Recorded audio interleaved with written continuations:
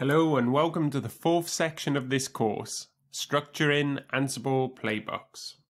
In this section, we're going to take a look at using includes and imports, the various ways in which this can be done, best practices, and the differences that arise from static and dynamic behavior, using tags so that we can take advantage of playbook reuse through the execution of specific tasks, using roles, the structure of a role, how we can easily create roles through the use of Ansible Galaxy, and the transition of our existing Nginx web application project to a role.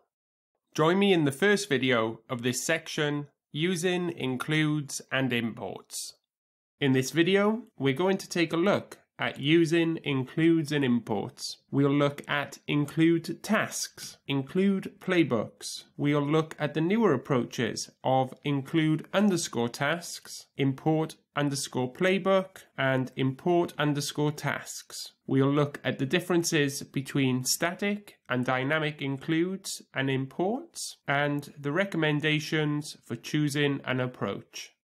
The Ansible engine provides an include directive that we can use for bundling tasks and even playbooks into separate files. You might have a good reason to do this. Say, for example, you're installing a variety of packages as prerequisites for playbook. These could go into a separate file that you include in your main playbook.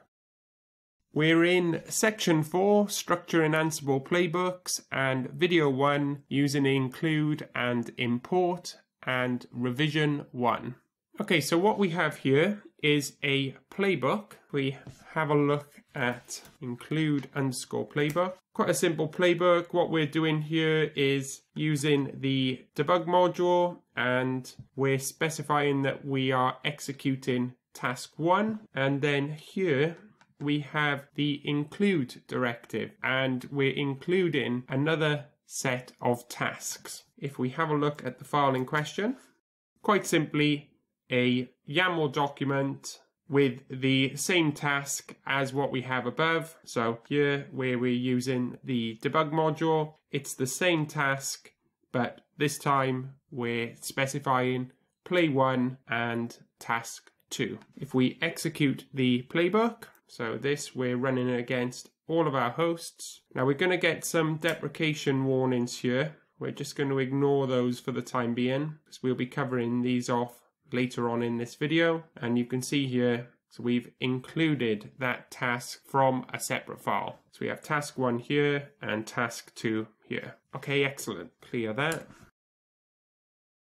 If we look at our include playbook here, what we're doing is including an entire playbook. So you can see here we have the original task that we're including, but now we also at that base level have an include on a playbook. And if we review this playbook, quite simply it's mimicking what we had, but again using different debug messages. So we're specifying here that this is play 2 task 1, and within this again, we're actually showing that from a playbook that has been imported, we can actually import further tasks. So here's play 2 task 1, and we are importing this file play 2 task 2. So if we just look at that, and again, it's going to be following the same format. Here we have the YAML document, and within that, we have play 2 task 2 being used with the debug module. So now if we run that here,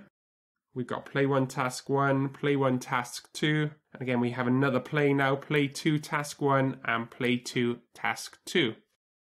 Okay, so to address the deprecation warnings, we're going to change all reference where we use include on tasks to include underscore tasks. We're also going to change the include of the playbook to import underscore playbook, and whilst we're at it, we're also going to add an import underscore tasks. We'll make this into a playbook that runs on a single host as well. So if we have a look now at the include import playbook, we've got this here just as CentOS 1. We have our default play 1 task 1 here. We're using the include tasks, and we're including play 1 underscore task 2. We are importing tasks here. So play1 task 3, and we're importing the playbook. So play2.yaml.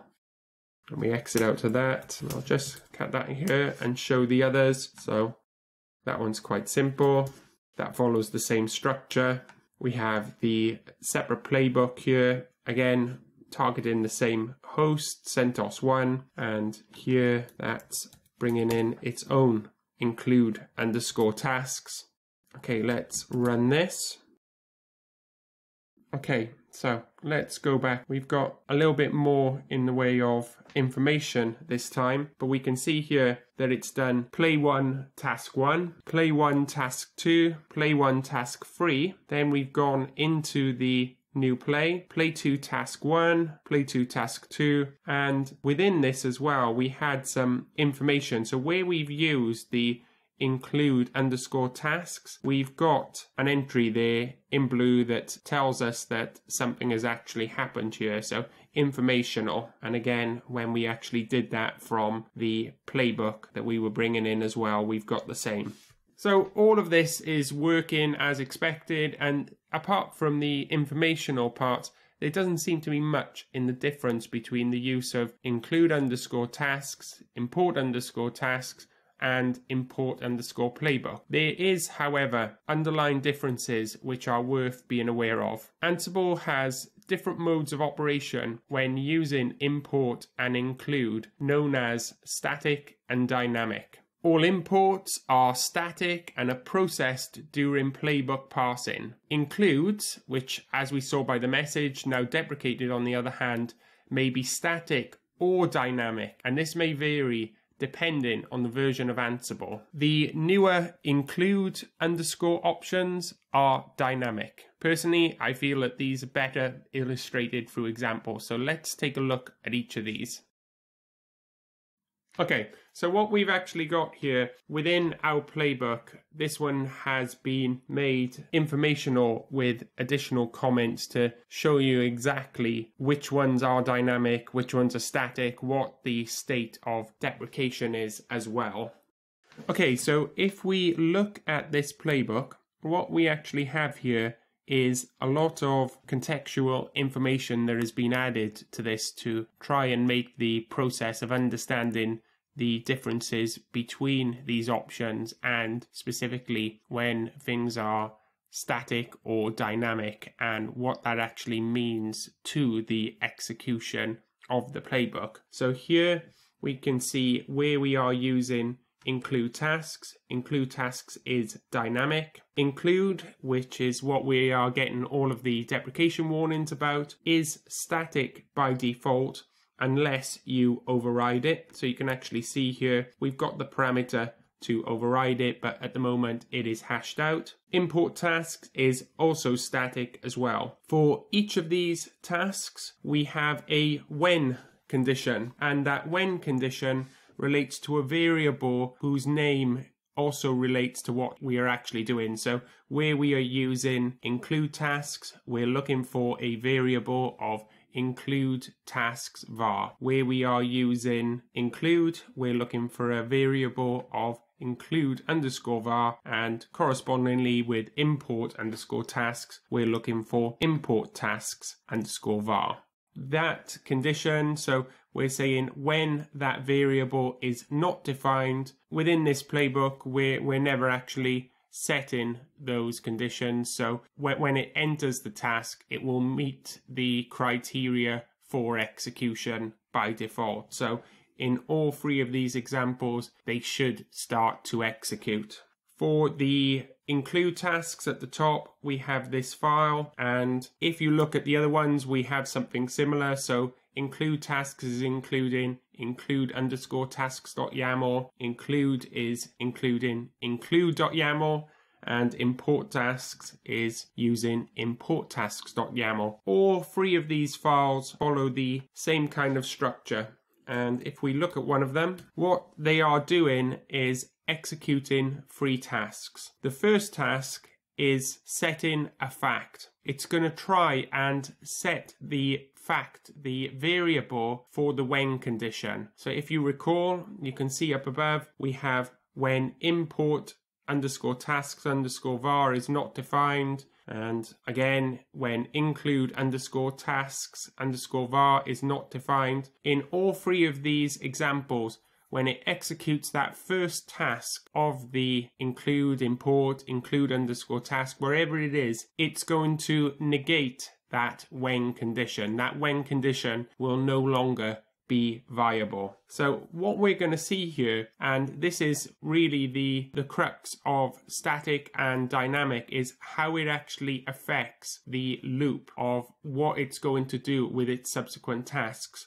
Will it end up executing the second and third task for the various approaches that we're doing? So let's have a look. This one has been quite a difficult one to explain, and it is a difficult topic, but hopefully here the execution of the playbook will make this clearer. So on that note, let's clear as well and include underscore import playbook. We've got the deprecation warnings, which we know about.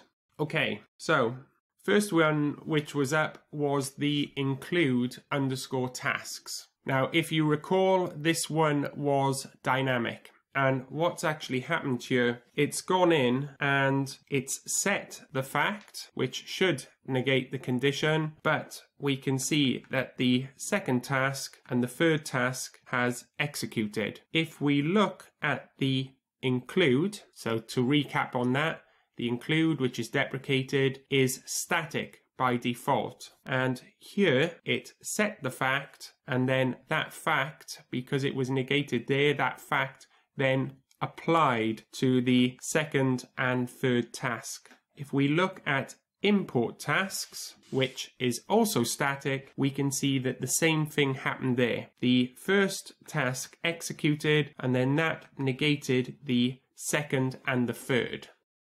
To summarize what we saw there, the include underscore tasks is dynamic. Include is static by default, but can be made dynamic. Import underscore tasks is static. Dynamic directives are applied at execution, i.e. the when directive applies in the same way to every task at the point of the inclusion. Changes to variables do not affect the inclusion state. When static, directives are applied at execution, i.e. when directive is action sequentially for each task. A task can influence the inclusion state.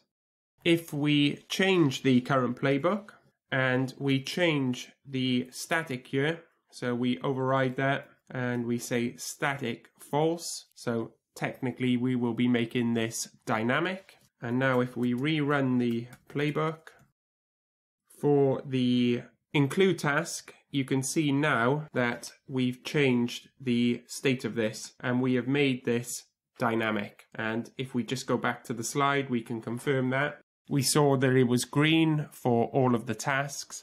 It's running in a dynamic state, so the directives applied at execution apply in the same way to every task. Changes to variables do not affect the inclusion state. If we go into revision 5, we can have a look at the equivalent for playbooks. And in both of these cases, so we have the option of include, to include a playbook, and to import a playbook as well. And import underscore playbook is the recommendation. Include is now deprecated. In both of these cases, they are both static. So let's have a look at the equivalent files. We're doing the same thing in a different way that we were doing in the previous revision, whereas we are negating the fact that we are actually checking against. So here we're checking that include underscore playbook var is not defined. Here we're checking that import playbook underscore var is not defined. And within each of these, we are negating the fact. So if we run against this one, and just like we saw with the tasks, because these are static, it has actually skipped the second. So it has taken that set fact which is included in the playbook.